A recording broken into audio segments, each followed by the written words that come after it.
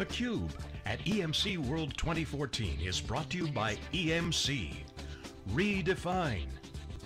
VCE. Innovating the world's first converged infrastructure solution for private cloud computing. Brocade. Say goodbye to the status quo and hello to Brocade. Welcome back to Las Vegas, everybody. This is Dave Vellante with Jeff Frick. Howard Elias is here. He's the president of EMC's Global Services. Howard, it's always great to see you. You have been an icon in this industry for a number of years. You and I have seen the first platform, the second platform, and the third platform, and it's really exciting to be here, isn't it? It is, and it's great to be back on theCUBE, and we appreciate the opportunity to spend some time with all of our customers and partners here. Yeah, well, thanks for having us. Talk about the strategic direction that EMC is going. I mean, you are a member of the executive staff. You've been an exec in the industry for many, many years, and a critical part of really growing EMC services, and also contributing to its strategic direction. Yeah. VCE, we'll talk about that, but talk about the strategic direction and how it's evolving. Well, as you know, there's a lot of talk about third platform, and we're really informed by what's happening in the marketplace and what customers are really looking for, and this transition from second to third platform, cloud, big data, mobile, social, all informing everything we're doing. And actually, the other thing that people don't really take into account as much as I think they should, it's not just data created by the speed of fingers and thumbs. It's all the machine created data, telemetry data, telematics data that's coming at us, right? So this really needs different architectures for third platform, but we have to also help our enterprise customers get there. So you've seen it all around the show. It's all about the hybrid cloud. And we've been talking about journey to the cloud for some time and helping customers build private clouds, but the real answer is that hybrid cloud, having one common model, whether it's the management model, the orchestration model, the security model, how you develop and deploy applications. You want to be able to do this independent of where the infrastructure sits.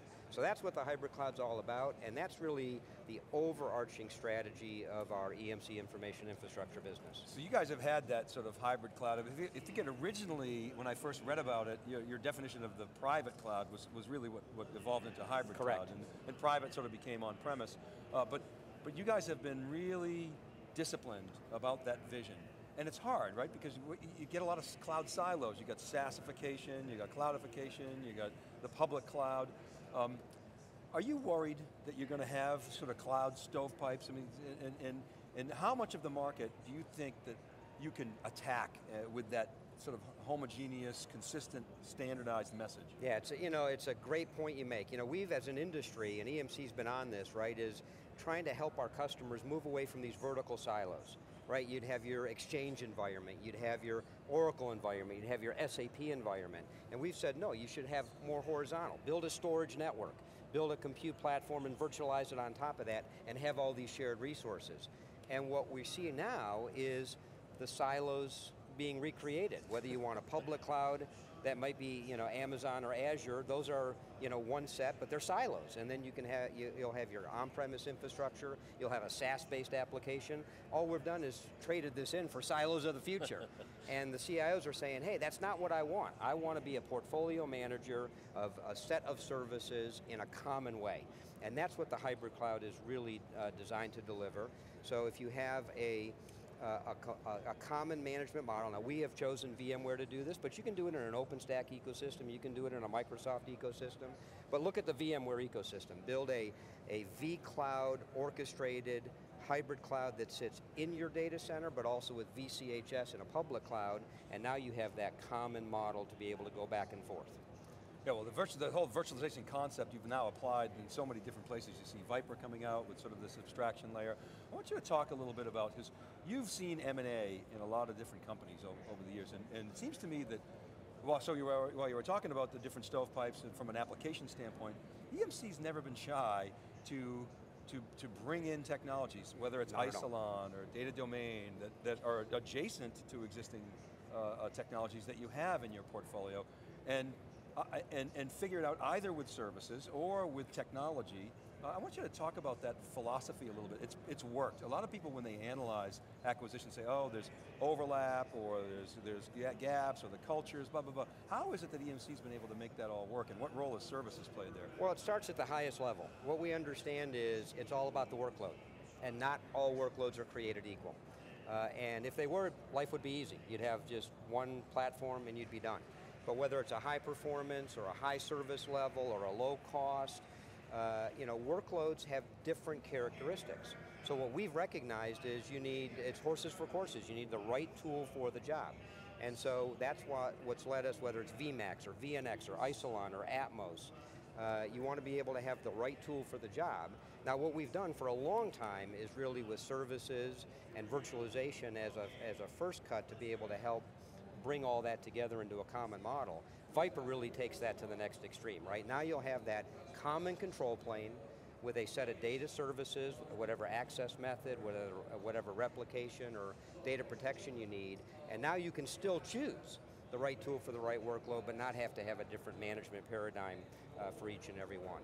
The second thing is, the model that we've thought about here is, once you have workloads and once you're able to bring all of that together, we're not afraid to think about what we build, what we partner, and what we acquire. And if we don't have the capability, we either go partner with it, like we did with Cisco and VCE, or we go acquire it, like we've done with Isilon, Data Domain, or organic, which is Viper. And so, if you think about our strategy, it's hybrid cloud. We want to make sure we help our customers build and operate a well-run hybrid cloud. Second is we want to help win those off-prem workloads so that for those portions of the hybrid cloud that are off-premise, we still want that same underlying EMC technology there. And then we really have 5 key technology areas that we know we want to win with. Flash, software-defined storage, big data storage, converged infrastructure, and trusted infrastructure. And so that is the overarching strategy that informs everything that we do. So let's talk a little bit about VCE. You were the executive, basically chartered with putting that together as Acadia. You hired your old boss, Mike Ellis, which was awesome. Mike was fantastic. We love Michael. And then we do. He was really the right guy for the job to get that off the ground. Now Praveen's seems to be hitting a groove swing. We're doing an awesome job. Yeah, we had Praveen on Monday. Oh, good. And he's really getting into the scene. He's now really driving that ship. And so VCE, we've got some new metrics now. $1.8 billion run rate, 50% growth. You must be so pleased at the progress. I mean, a lot of naysayers early on said it's not going to work, it's too hard, spending too much money. But what we saw was the market opportunity was so enormous. Now, there were still a lot of challenges. Absolutely. But talk about, you got to be really proud of what you guys have built. And talk about that and where it's going from here. So couldn't be more pleased, and actually my partner in crime, Gary Moore from Cisco, was here earlier in the week. Mm-hmm. We actually spent some time with Praveen and the VCE team. So Gary and I really were the ones foundationally that pulled this thing together. Of course, VMware and Intel were key contributors as well. But the idea of building a converged infrastructure, and you mentioned Acadia. This is so true of a lot of startups. You have to have the courage of your conviction of what the ultimate idea is, even if you need to sort of tack or change course a little bit. We started with a reference architecture with some services wrapped around it. And what we quickly found was customers loved the idea, they didn't love the execution. Mm-hmm. They really wanted to buy the product. And we said, okay, well, let's do that then. So we changed to VCE, started building product. Now we still have services to deploy and integrate and help put applications on, but the product of vBlock is now what gets delivered to the customer. And the value prop, you mentioned it, 1.8 billion run rate. We have 1,700 vBlocks installed in over 800 customers, 50 plus countries around the world. The metrics are off the charts. You mentioned 50% growth rate for each of the last 4 quarters, minimum 50% growth rate. And the reason is, and I think a lot of folks sort of understand what the value prop is. It's not just that we're doing great engineering of best of breed components from EMC, Cisco, and VMware. It's not just that we're delivering a great experience to the customer and how we deliver it and deploy it. It's what happens after that. It's the operations, it's the management, it's managing all the patches and interaction between that. It's the ultimate customer experience, and what they're able to get from that. I had lunch with a customer this week. Phenomenal story. Healthcare industry, $5 billion 3 years ago, made a decision to go vBlock. They are now $12 billion and flat labor costs in IT. And the CIO told me, he said, there is no way we could have ever have done this and ever have grown unless we had a vBlock. So I want to talk a little bit about services. Services, I've always said, it's the sort of where the rubber meets the road in terms of value. When I talk to customers and I ask them, what if you had $100 to allocate, how much would you allocate on, hardware, software, services, product versus services, and it's always consistently at or above 50% of the value that they see is the services component, whether it's services from guys like EMC, whether it's somebody from like Accenture or Capgemini or whomever, Ernst & Young, Deloitte, or their own internal services. That's where you make it happen. And it's interesting, I was having a discussion recently with one of your competitors, startup competitor, growing like crazy, flash market space, and I asked them, well, how are you going to deal with services?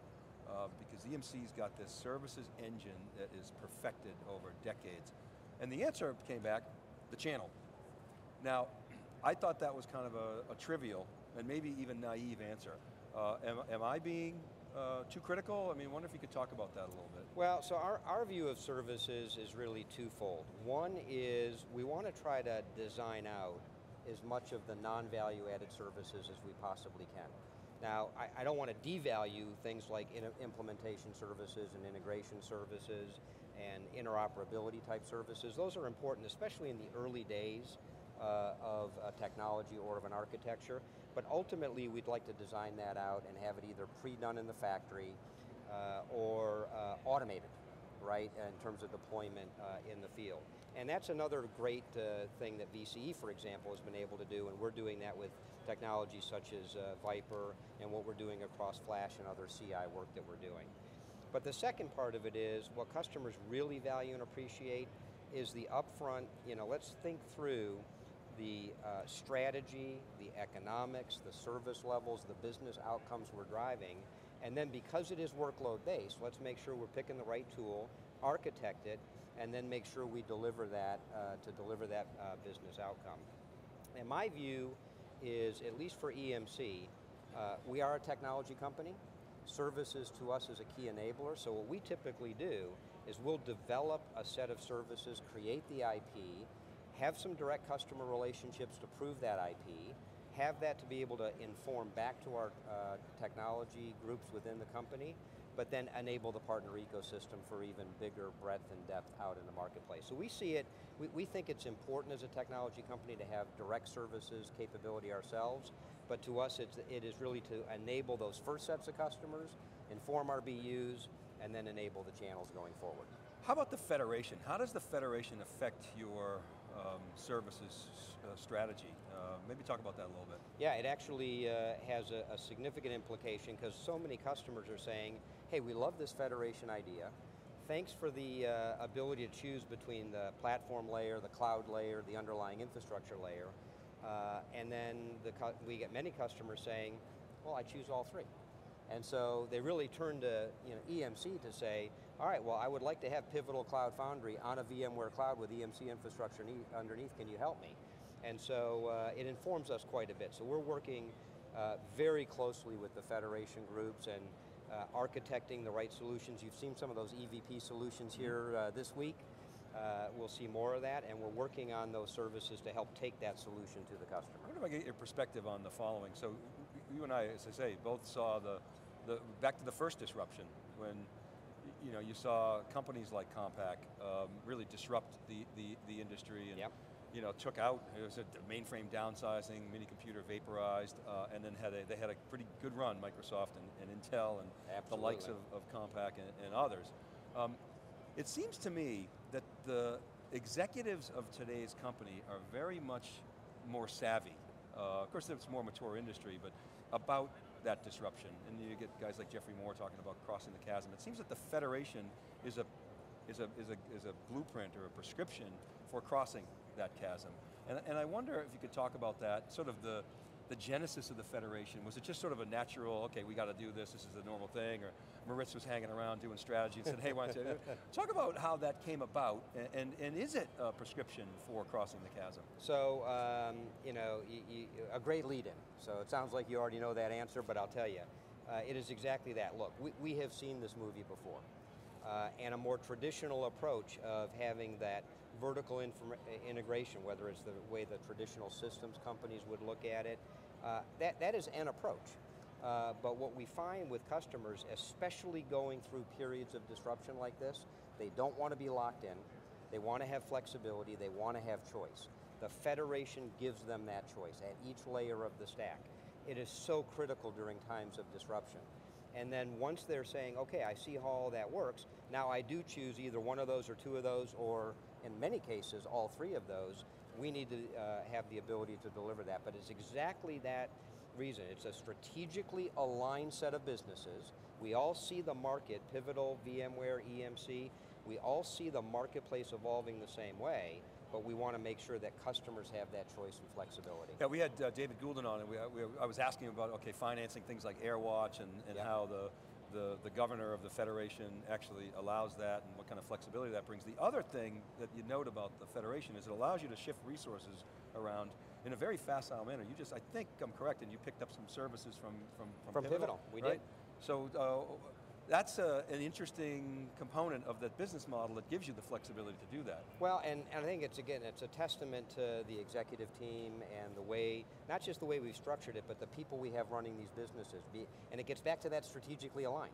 We all have the ultimate same goal for our customers in the long term.